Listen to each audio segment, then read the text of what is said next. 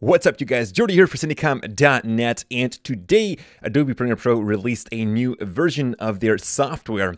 I'm looking at the article right here where they announced a new update, and you can see it right here, available today. So if you have Creative Cloud, you can update to the latest Premiere Pro version right now. And they call it the Spring 2017 update. So let's have a look. We've been having access to this version for quite a while now. We are in the beta program. And because Premiere released it today, we are also allowed now to actually show you guys some actual footage of this new software and some new functionality of the stuff that you can do. So I'd like to show you guys 5 new features that this spring update can give you. First of all, the way that you make texts in Premiere Pro is now differently. First, you had to create text through the titler, but now you'll see in your toolbox right here that we have the text tool built in right in here.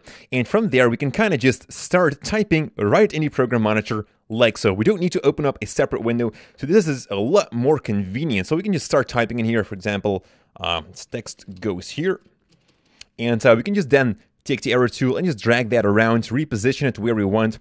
And with this layer selected, you will see that it creates a new layer. This is actually a graphic layer, but we'll go deeper into that in just a minute.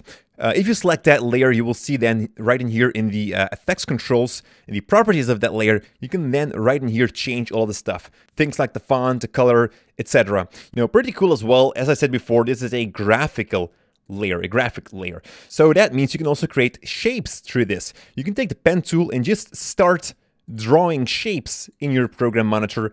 Bang, and you got yourself a pretty awesome shape. Also here, you can see here the text now graphic. A new layer has been added again, and we can change this. And the cool thing is we can also animate this. We can create a keyframe for the path of this shape, and then go a little bit further in time.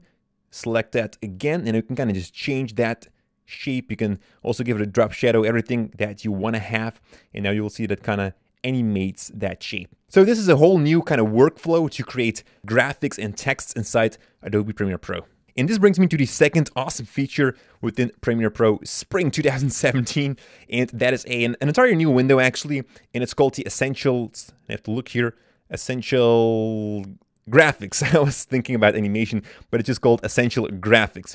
Click on that, and you will see here on the right side, something new will appear just like Lumetri. You also have it on the right side. And I'm going to click here on Edit. You will see that I have my layer in here, Shape. And this is actually that one shape layer that I've created in here. But pretty cool, and this is really something awesome here. I can actually just click in here to add a new layer, and I can, for example, select a new text, and that will create a new text layer. But you will see here in your timeline now that no new layer has been added. What is actually done here is I have 2 separate layers within one element in my timeline. And this also makes the whole workflow a lot more convenient. So I can just delete that other text that I had before and just work on that single graphic layer in here. You will see here in your properties as well, in the effects controls, that's 2 effects kind of have been applied. So we've got a shape effect and a text effect. And you can change everything here in the sides panel. So that is the styles, the fill, the color, the font style, everything that you'd like. And we can create as much layers as we want in here. So we can create another rectangle if I want so. I can reposition that if I want to. So this is very cool to have. And this feature again brings me to the third awesome new thing within Adobe Premiere, and that are motion graphic templates. And this is not just some new update, guys. This is really awesome. Let me show you how that works. I'm going to head over to Graphic here on top, and I'm going to say Install Motion Graphic Templates. And I'm going to locate here something on my computer here on my desktop, and I've got here this folder where I'm working in. Right here, this is a file that I have created myself inside Adobe After Effects, and I was able to export something from there into a template file. And let me just double click on that for a moment, and that will import that into the Essential Graphic browser. So just click on that, and it's right here. You can find that template now. Now I can just drag that here into my timeline like so. It'll kind of load it into this project. There we go. This comes from After Effects. You can see that we have an awesome animation right here. This is something that is not so convenient to create in Premiere Pro, so that's why it was created in After Effects. But here comes the awesome thing. With this layer selected, and with the Essential Graphics panel open, I can change everything in here that I want. So I don't have to go to After Effects. I don't need to have any knowledge of After Effects to use these kinds of templates. So we can just type in anything in here, for example, Cinecom. And let me just pick out the red color from Cinecom. Something like this.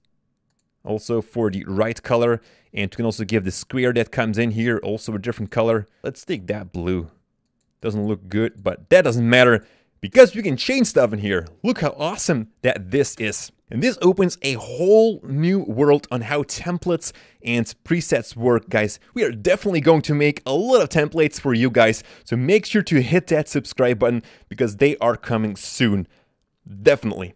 All right, let's head over to the fourth feature. And this has nothing to do anymore with graphics and titles. We've got all that out of the way now. I'm going to scroll a bit more to the right side here. Perhaps just delete that template right here. This right here is just some text. We've got an interview from Kim and some music below that. Now, previously, if you wanted to enhance the audio here, you had to go into the effects and kind of look for those plugins and kind of mix them together to get the right thing that you were looking for. But now you can go back to Window here on top, and we're going to click on Essential Sound. And there are a couple of cool things in here. We can add presets from here. So we can, for example, say for the dialogue, well, what I want to have here is make the voice more up close. So I'm going to click on that. That will add a bunch of effects here. You can also see it in the effects controls here. It added the de-esser, vocal enhancer, and some other awesome things. It does that all for you. Plus, we can change all of these parameters also in that Essential Sound panel. So that means we don't have to fumble anymore within these effects. And by clicking on the edit button all the time, going into separate pop-ups, now we can just have everything down below each other here. We can enable, disable certain effects in here. We can change whatever that we want right in here. We can change here. Well, she's not a male, she's a female, so I'm going to change that as well to female. So we can just change everything in a very convenient way right in here.